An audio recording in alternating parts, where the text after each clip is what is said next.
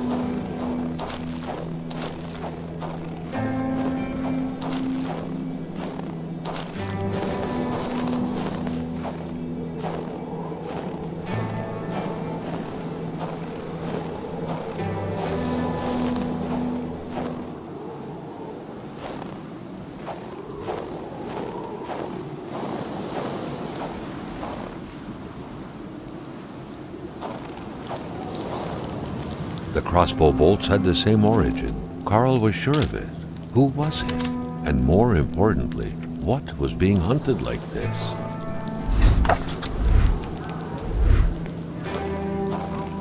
Cabin B. Lots of space, no windows. Hopefully its users aren't prone to dementia. Without a single window to brighten things up, the inside of the cabin was almost pitch black. Beware of close encounters of knee and furniture.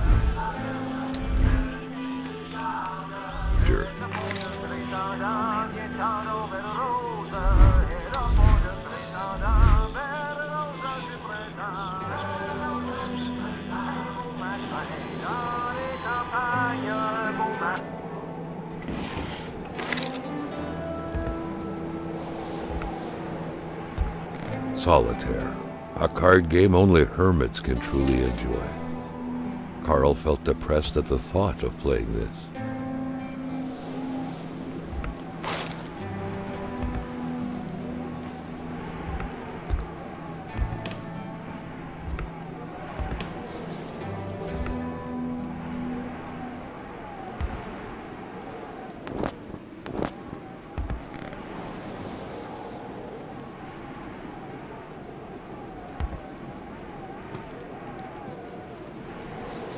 Everything was set up for a well-deserved snack.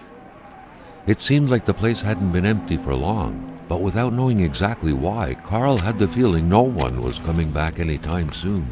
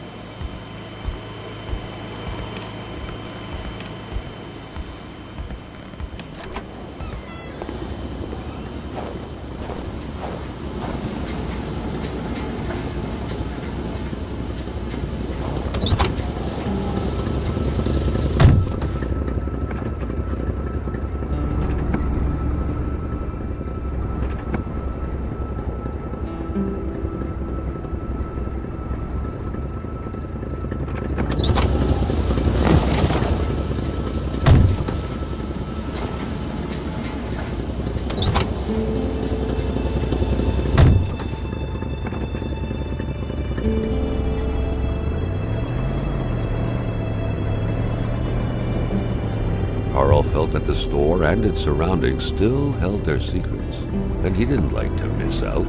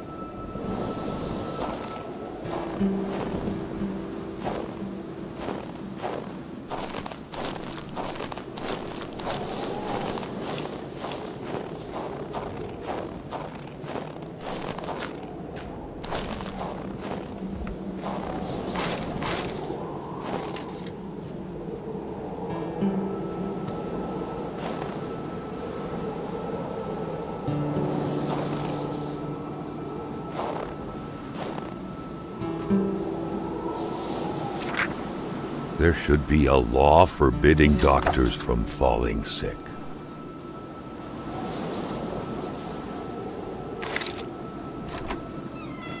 In spite of Dr. Beaupre's goodwill, the place didn't look much like a physician's office. It could easily be mistaken for a sewing shop.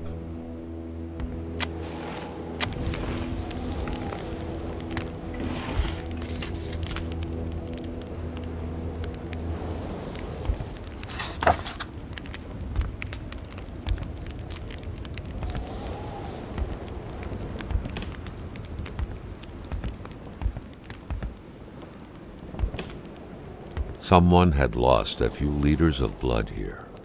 Carl's first thought had been a lumber accident, someone's hand cut by a saw, or a hunting accident. In any case, whoever had lost all this blood couldn't have gone far. Perhaps they were already dead.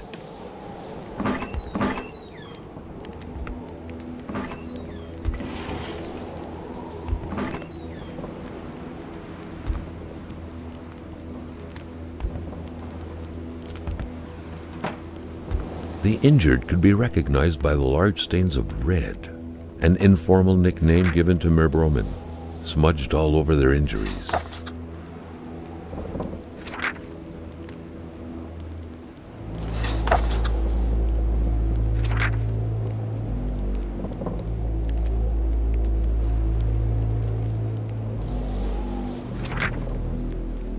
There was no doubt that the doctor and Hamilton knew each other very well. Doctors used light-reflecting frontal mirrors to look inside the patient's cavities. That was a bit unsettling, but back then, it was pretty much always the case with medicine.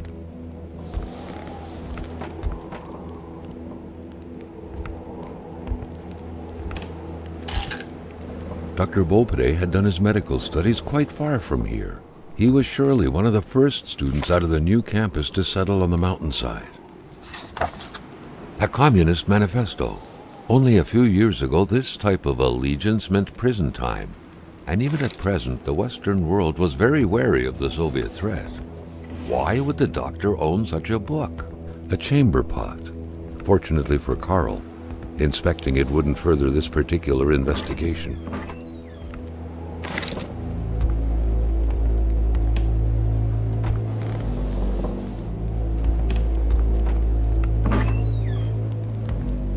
Carl got the trembles as he imagined the excruciating pain that kind of scalpel could no doubt inflict. Within these miserable walls, patients probably felt more like in a slaughterhouse than in a doctor's office. For the one-eyed, or for other vision problems, the eye patch was the way to go.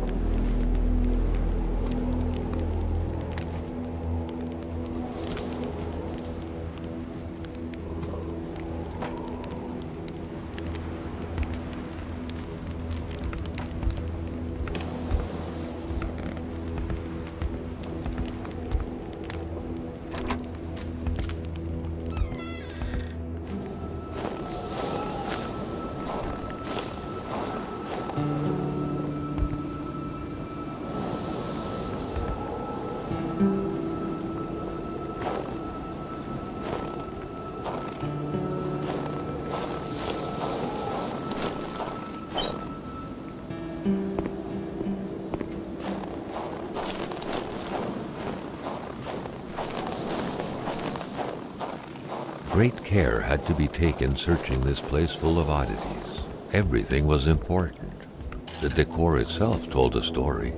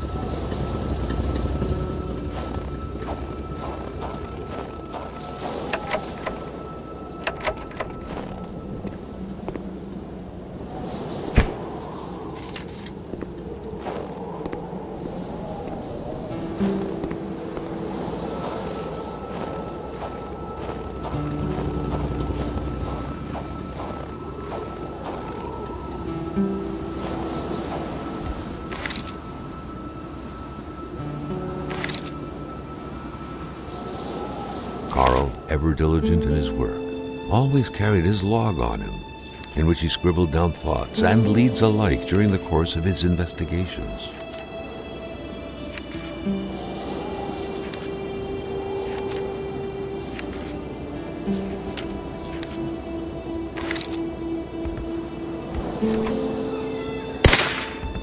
Oh, mon bonhomme!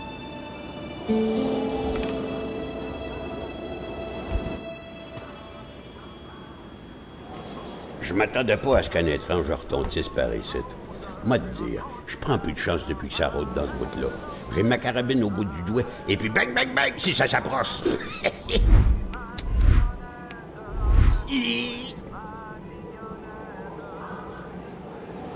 Si tu veux du linge chaud, parce que t'es habillé comme un gars de la ville, je dirais pas non à une bonne bouteille de caribou. Puis tu pigeras ce que tu voudras parmi mes guinées.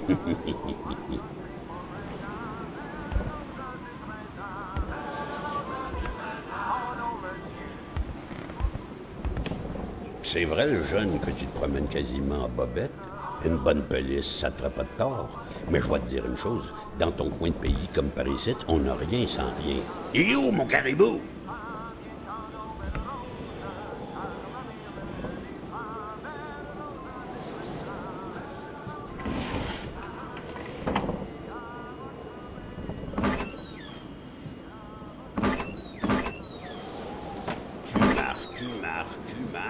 Tu sens des pieds.